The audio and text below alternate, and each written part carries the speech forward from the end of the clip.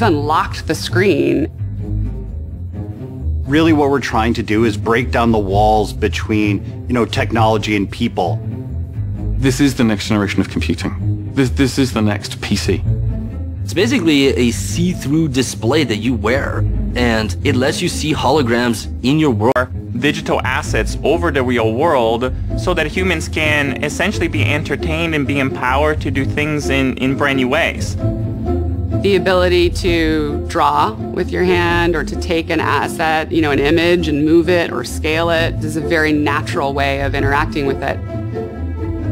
Here's what you can do with holographic video. Here's what you can do with using your world as a game level. Here's what you can do with taking the power of 3D modeling and creation, and guess what? Pulling it out of a screen into real 3D, and then sharing what you've created with others. It was science fiction, and now we're bringing it into science fact. They've been working on this for, years, secretly.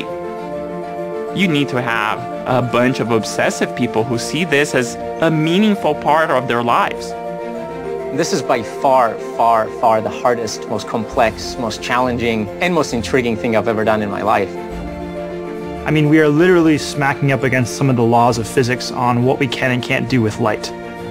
For all this complexity, it has to be incredibly easy, incredibly familiar, incredibly universal how you use this new palette. We just recently started engaging with third parties to build applications for the device, and the things they're doing just